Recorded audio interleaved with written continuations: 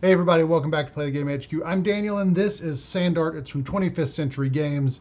And as a huge fan of the roll and write, flip and write, move and write genre of games, this game drew me in unlike another game in that type of game that I can think of in a long while. As soon as I saw it, I get the simplicity, but the beauty of the front cover of the box is incredible. And as soon as I saw that, I was like, let's get this to the table now. I really want to play that game.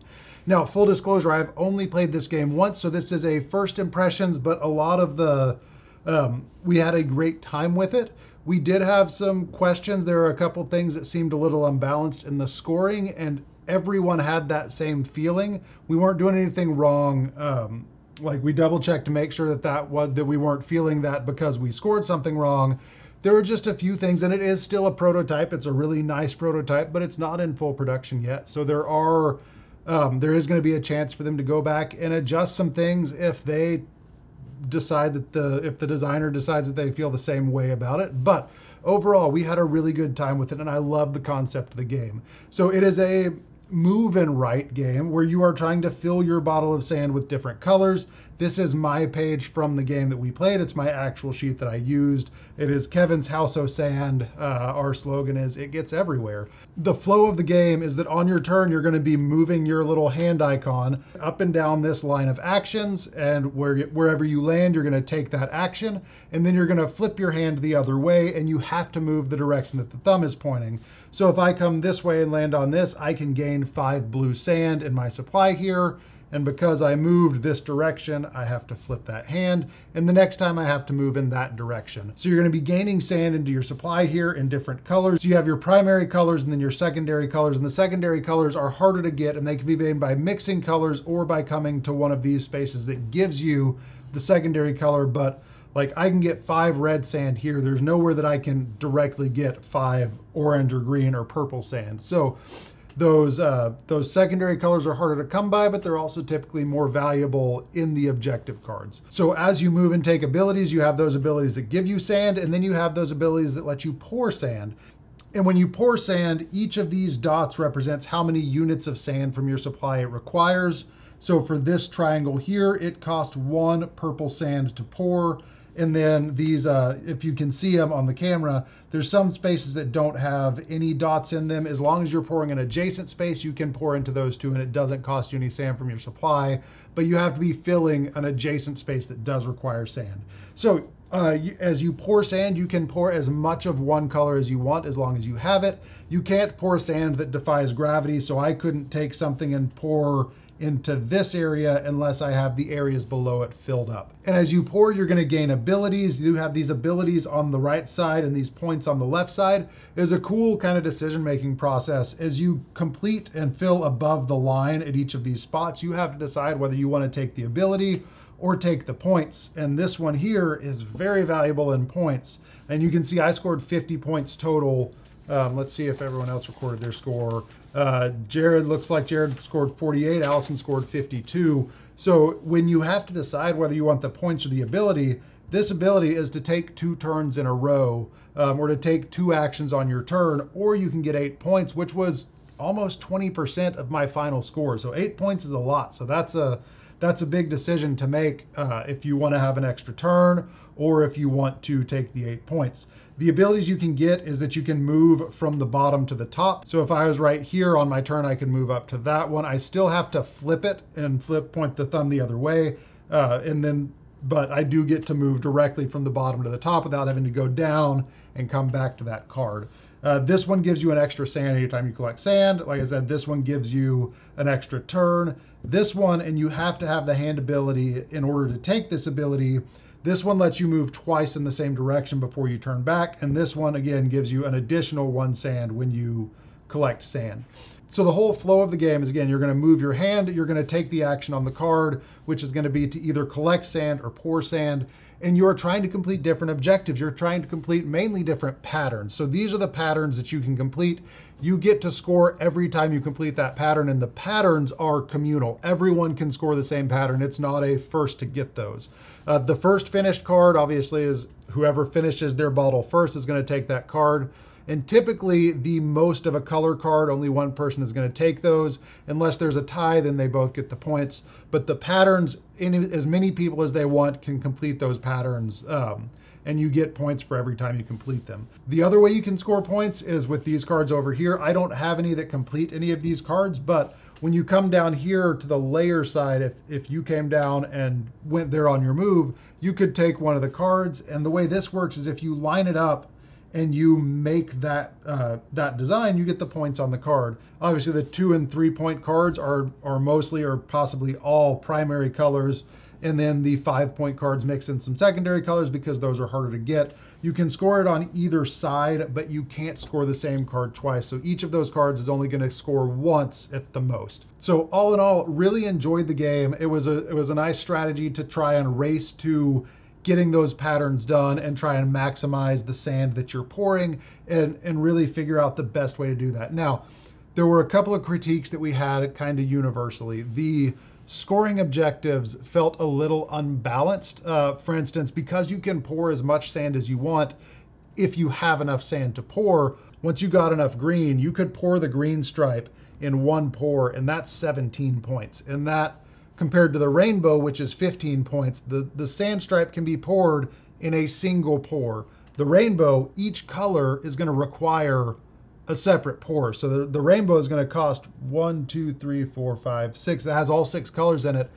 This has to be done over 6 turns, and it's really one pour at a time because you can't, like, you have to work with gravity. So I did make the rainbow over here, but you have to pour each of those colors individually on separate turns. So it just felt like the fact that that's 15 points and that's 17 points felt a little unbalanced.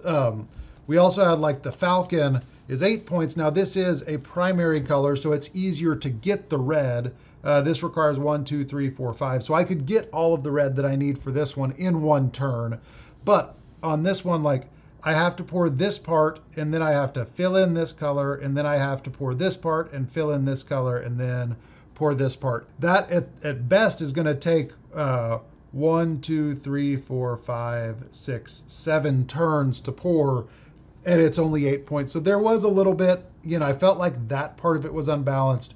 The one thing that really got to Allison in the game is she is a completionist, and you will notice that my bottle isn't finished because Peyton rushed to finish his bottle. Now Peyton lost. He had the lowest score out of everyone because he was focused on finishing his bottle, thinking that that would give him more points. He'd get the first finished. He poured a bunch of blue, so he got that. But he wasn't focusing on the patterns in those high-scoring objectives.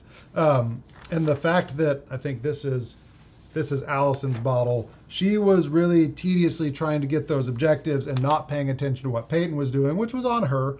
But she also had a very unfinished bottle and was pretty bummed about that. She did end up winning because she took that 8 points. She noticed that Peyton was about to finish, so instead of taking the take 2 extra turns, she took the 8 points, which worked out for her. So she won, but she had the least valuable or the least complete bottle. So again, it's strategically, you need to figure out how to maximize your points, and rushing to fill your bottle first may not be the best way to do that.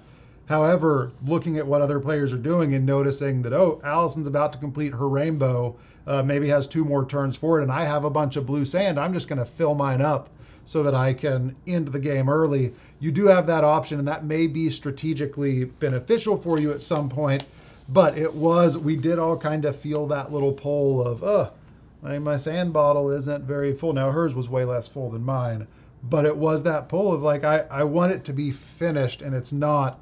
And it didn't feel right to go and finish it after the game was complete. Now, the end of the game ends, as you've probably picked up, as soon as someone finishes their bottle, fills it all the way up, it goes around so that everyone gets an equal number of turns, and then you score. And scoring is pretty simple. You're going to score any patterns that you completed. Whoever finished first is going to score that 5-point card. Whoever had the most of the color, and these are randomized, like there's cards for each color. It's not just always blue and green. But whoever had the most of the colors that are shown are going to get the points. And then you're going to score any of the layer cards that you took during the game, and you're going to add up your points, and whoever has the highest score wins. So functionally and mechanically, it's a really simple game. It's a very family-friendly game. Again, you're going to move, you're going to collect sand. Again, your primary colors you get pretty directly. Your secondary colors you can get directly, but in lower quantities, or you can mix sand up to get that other sand. The secondary colors are very expensive. They're very difficult to get, so those secondary color objectives are going to be more valuable than the primary colors. But I just, again, it felt a little unbalanced. It didn't ruin the game for me. I still really enjoyed the game, and I love the concept of the game. Now, this is a prototype, but typically with prototypes this nice, these are factory copies, and it is mostly what's going to be used in the game. And I will say, if the final version comes with the same colored pencils, you may want to get a nice set of colored pencils to go with the game. These were a little dull. It was hard to get vibrant colors. I don't really know how it's going to show up on camera as I'm shooting this, but I would probably the next time I play get some nice Crayola colored pencils or something that has a little more vibrance to it, especially in yellows. Like the lighter colors tend to blend in with the paper, especially yellow, and the green is it's not as vibrant as I would like, but all in all, definitely not a deal breaker for the game. I think for the game and what it is, it's a really good value. On the Kickstarter, it's only $20. The MSRP is going to be $30, which again, assuming that this is what's going to come with it, it has a huge stack of pages. They are single-sided, but if it comes with this many pages in the game, that's going to take a while to get through that. And that's obviously the risk with roll and writes in this kind of game is it's disposable. It's consumable. You are using up the pages, but at least the prototype has a lot in there, more than you're likely to go through in a reasonable amount of time. The $20 on the Kickstarter, you can buy all 4 of these games for $65. As far as value for the amount of game you get, it's one of the best valued Kickstarters that I've seen. You get 4 games. All 4 of these games are on the Kickstarter as a bundle that you can get for $65. That's about half of the MSRP. It's a great value. They're all 4 different games. They have different themes. They're roughly the same weight. They're great family weight games and really enjoyable even as a heavier gamer if you're playing with a group of people. They're all going to be great games that require strategy, they require thought, but they're easy to teach and easy to pick up. So we'll leave a link to the Kickstarter below. Again, this isn't a sponsored video. We really enjoyed our experience with these games. And again, even this one with the drawbacks, or with the things that stuck out to us, the unbalanced card and the completionist complex that Allison has, we still really enjoyed the game and loved the concept of it. And it's beautiful. It's a really well illustrated, really well thought out game. So we'll leave a link to the Kickstarter below so you can check that out. If you have any questions, feel free to leave us a comment. We'll be sure to answer those as quick as we can. Thank you so much for watching. We'll see you later. Bye.